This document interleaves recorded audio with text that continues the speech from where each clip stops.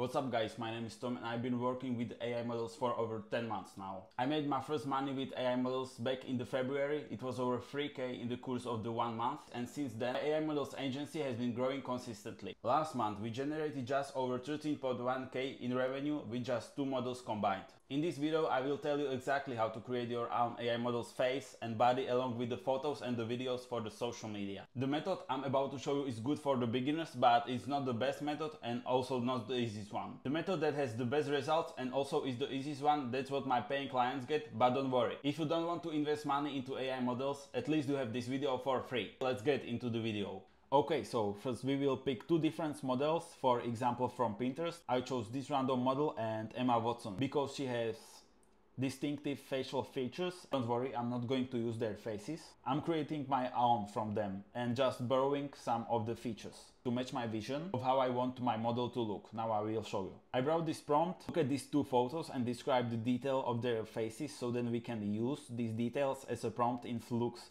for the mode's Juggernaut Pro. From the first model, so Emma, I want the face shape, eyebrows and lips. From the second model, I want the nose, eye shape and the eye color. Of course, we want it as detailed as possible, so the program will know exactly how to generate the model we want.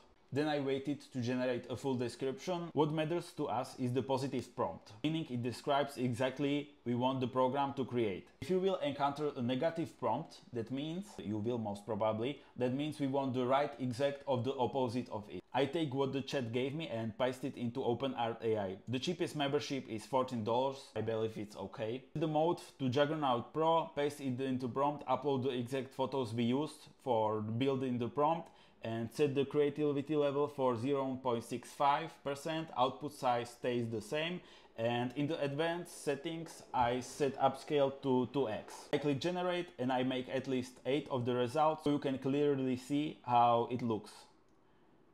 For now we are just picking the face we like the most, the rest doesn't matter.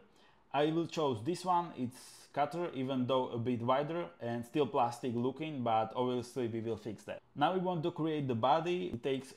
I just name her a test model. It takes a moment to load. We upload our chosen face into the characters, create our own model and quickly create on our own model, so we are using our face. Then I write a prompt describing how I want it to look, something I have tested before, so obviously a slim waist, good curves and everything about the model. Now I click just generate, and when I look at the results we have several body types.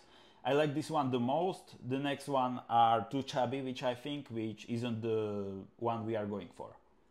So I open Flux mode, put in our model, and now we are just making her to look more realistic. Adding my own prompt, which I created using the imagine to prompt function on a random model photo. In short, I want our model to be in the same thing as this model, so in the bikini somewhere on the beach. After generating, it's already much better, but it's still not the same quality I personally use. I will show you some comparisons with what's possible using the best programs. But that program we use to enhance is what I use and my clients use. So we will end the photo generation here and we will go straight to the videos. Let's say I want this photo to be animated. As our model runs towards me, smiles and brush her hair, for example. Okay, now we will do this in Kling 2.1 Master. We will write a short prompt. Then I use a DeepSeek, for those who don't know.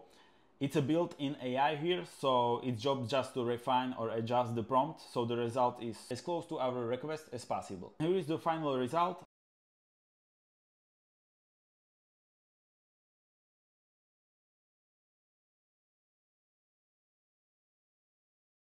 Since this is my first video on this YouTube account, I'm not here to sell you anything. I just wanted to straight up show you how to create your own AI model version for the lowest cost possible, step by step, because nobody else is going to show you exactly this. In the next video we will go from this level of AI model quality to the second one, and I will walk you through more advanced programs. So the best thing you can do is to hit the subscribe button and join my AIOFM community on the Telegram, because that's where I share updates about AIOFM. And that's it from this video. See you in the next one. Peace.